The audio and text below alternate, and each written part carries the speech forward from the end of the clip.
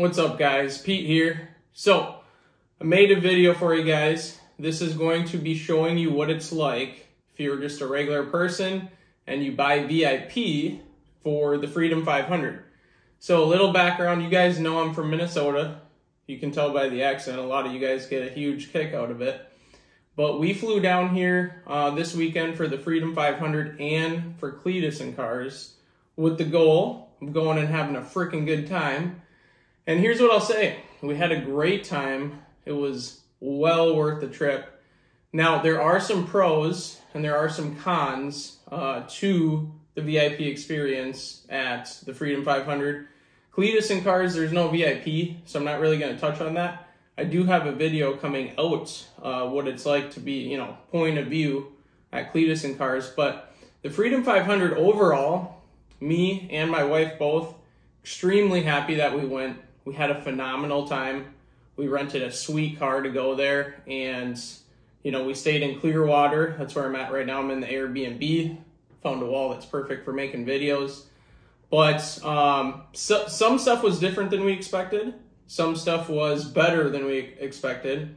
And I'm going to go over some pros and cons really quick. So one of the things that I find really cool about it as a VIP, right? The atmosphere, okay? These people that buy VIP for the Freedom 500, the level or the quality of the people is superb, and everyone is there for the same reason, to have a freaking good time. And we literally made countless friends. We met people from Connecticut, Oregon, just all over the USA, which was really cool. And especially us being from Minnesota, we weren't even the oddballs. We met people from Wisconsin, Iowa, etc. So it's super cool that we have a YouTuber like Garrett that puts on these huge shows that will attract people from all over the country to come and watch what is basically a really low scale kind of car show, is basically what it is.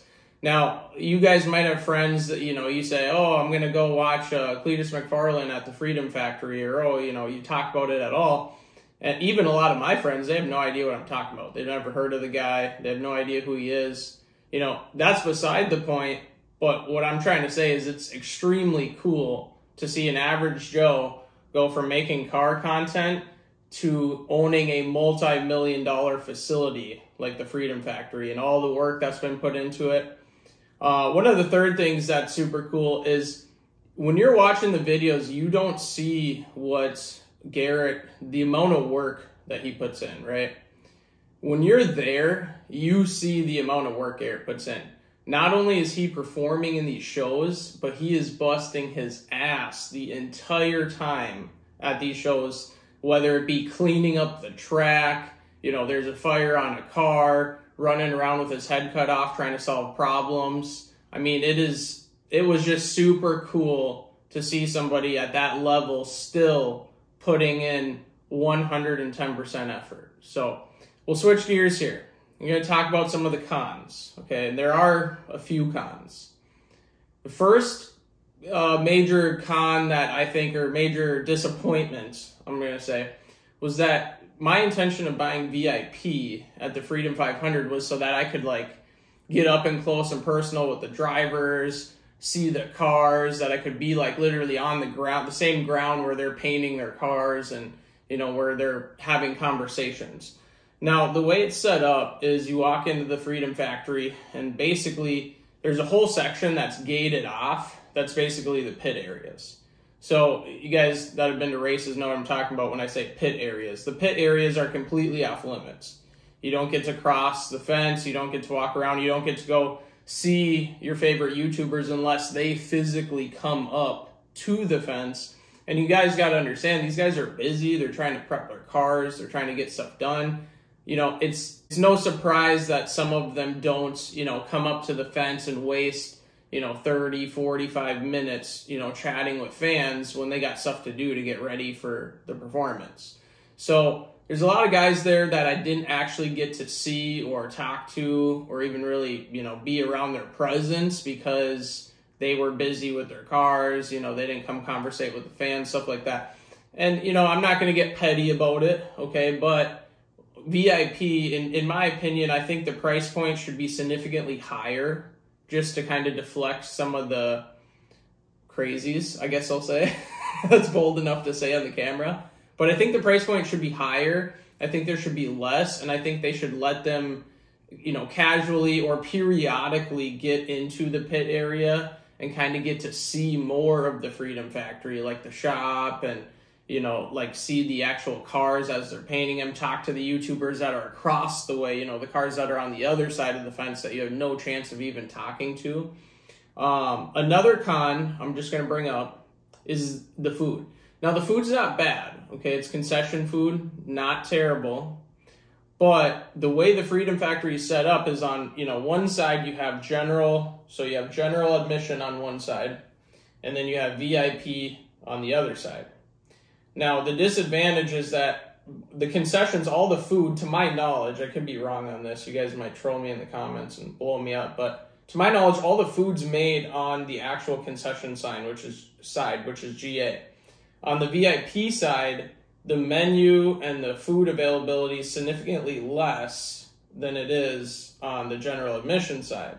Now, granted, talking to people, I don't think the lines were as long on the VIP side, which is a plus, but they also didn't have the majority of the food that was on the menu on the VIP side, and I think that's because they had to truck it around the Freedom Factory and keep it on hot trays, etc. Now, again, the food isn't bad. It's concession food. They got burgers, hot dogs, sodas, beers, you name it.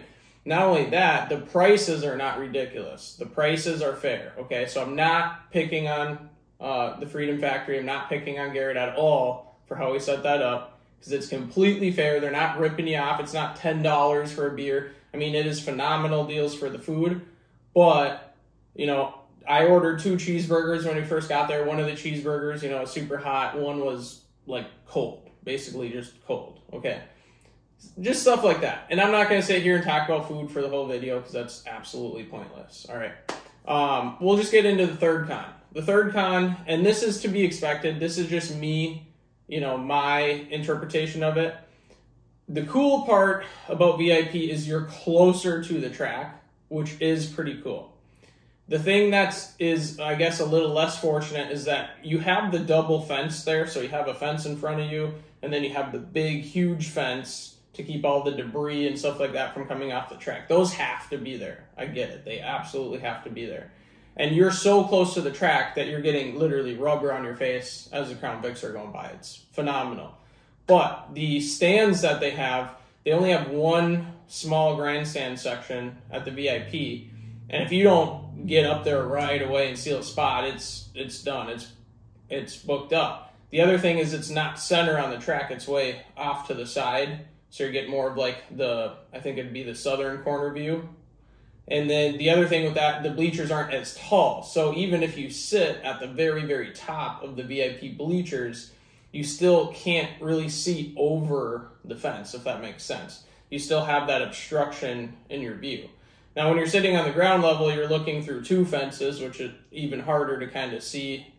Long story short, the fences have to be there. I'm aware of that. One thing I think they could do a little better, because there were 2 grandstands in the VIP, but one was completely sectioned off, I think, for pit crew, friends, and family, is maybe a bigger bleacher section on the VIP side. That's my opinion. Or maybe have it like a little bit closer to the food and, you know, merch area, so that's a little more center to the track, or potentially build some bleachers, you know, where we were sitting, which is basically dead center on the track, that are a little higher to get you over that first fence so that your view is really nice.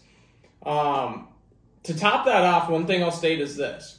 When you're watching from home and you're watching the pay-per-view, you know, the video, stuff like that, your view, I'm just going to be frank with you, your view is 10 times better than it is if you actually go there to watch. However, you're going to miss out on the crowd, you're going to miss out on the atmosphere, you're going to miss out, you know, on a ton of stuff. So would I take it back? Absolutely not. I was talking to my wife about it, Taylor. We had a phenomenal time. We would definitely do this again. These are just my, I guess, opinions on some of the stuff that you'll encounter if you go there. And again, this video is for people that have never been to the Freedom Factory, never been to the Freedom 500 or even Cleetus in cars, which I'm going to make a video on that as well, just so you know what to expect when you come in there. So just to summarize that, you're not going to get into the pits. You're not going to get as close to your favorite YouTubers as you want to. Garrett is extremely busy. I mean, he's running around with his head cut off, but yet he will still take the time to come and try to meet and see everybody. But you're going to have to wait. That's just how it goes, which I totally respect. Again, your visibility might not be as good as you thought it would be on the VIP side. The food might not be as great as you thought it was going to be on the VIP side. And, you know, overall, the track walk for the VIP, I think that's a huge plus. I think the fact that you even get to be that close to the YouTubers, even though there's a fence there, and get to shout at them and they will conversate you, I think that's another huge plus. So the direction it's headed is awesome. I think they're, you know, again, if there was like a VIP that was like, you know, $600, $700, $1,000, whatever it may be, where you could promise not to be creepy and not to bother your favorite YouTubers, but yet you could kind of be present, you know, in the whole pit area, that's something I would elect to do. I want to know what you guys think. If you guys have been to the Freedom Factory, maybe you've never been to the Freedom Factory, if you've done VIP, if you haven't done VIP, drop a comment below and tell me what your guys' thoughts are on it. Am I being too hard on old Cleet? Or am I not being hard enough? Or do you not want to hear me complain about it anymore? Let me know what you think. Anyways, enough talk. I have a new video out on my channel. You should go check it out. You should also like and subscribe. Helps guys like me out. But it's on my channel. First person experience with my wife of going to the Freedom Factory with VIP access. It's kind of like a vlog type video. I think you guys will get a kick out of it. You might enjoy it. You also get to see the sweet car I rented. That's going to be it for this video. Like I said, hop on my channel. Check out the other video. I also got the Cleetus and Cars video coming out as well.